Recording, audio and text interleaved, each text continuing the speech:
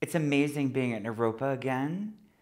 For the last 30 years, I've been going to poetry readings on a regular basis, and I've met a lot of summer writing program graduates from the Kerouac School, and they're probably the tightest group that I've ever met as far as believing in community and understanding the power of poetry and what and the why of poetry. And you come here and you get it immediately.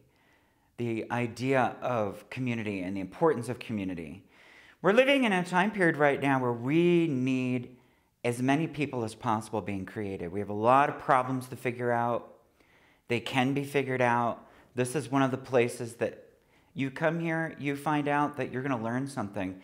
And, you know, I've been teaching here and enjoying it, but I learn just about as much as anybody else who comes here to learn. You can't not learn something on your first day, your second day. I just love coming here. I always leave this place filled with information that changes my life.